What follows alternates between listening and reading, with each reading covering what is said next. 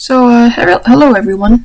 So this video is if you want to merge your D drive to your C drive, but the extended volume in the disk management application is grayed out.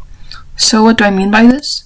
So if you go to disk management, I already deleted my D drive, and if you right click this one,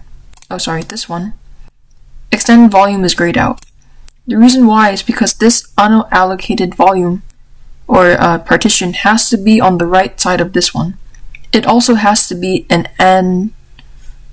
scratch that. Yeah, it just has to be on the right side of this. And if we try to drag this, it doesn't move. So in order to solve this problem, we want to download this program called MiniTool Partition Wizard. You can download the program on this website. The way I got to this website is you just search MiniTool Partition Wizard on Google, click this website, download tools, make sure to click the boxes and read what they say, because I think they want you to install extra stuff, but yeah, you get this one. So after that, make sure that this is unallocated. So originally, if you have two hard drives, or two, like a D drive, for example, let me undo this. Okay, so you have a D drive like this, and in the program or file manager should look like this.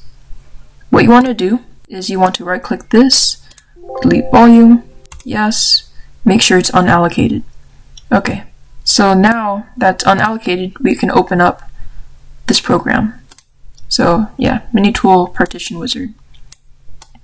So what you want to do, is you want to move this one over here, so that way they switch places. So to do that, you can right click it, do move/resize, or you can just click this one while this is highlighted. And you don't want to click the arrows unless you want to change the partition space.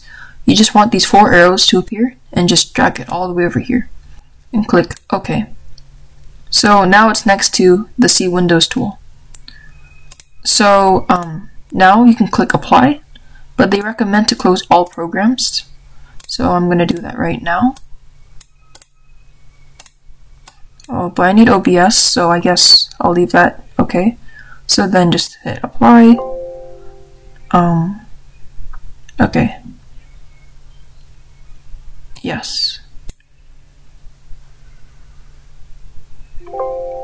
Okay.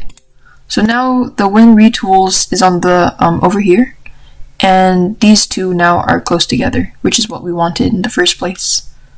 So what can we do? Now we go back to the disk partition tool, disk management partition tool. Okay, so now when we right click this, we do extend volume. Notice how it's not grayed out anymore. So we can do this now, and now we can just expand this one. So okay, I didn't get this far into the place, but now it's extended. So now you should be able to merge these two together. Okay, bye-bye.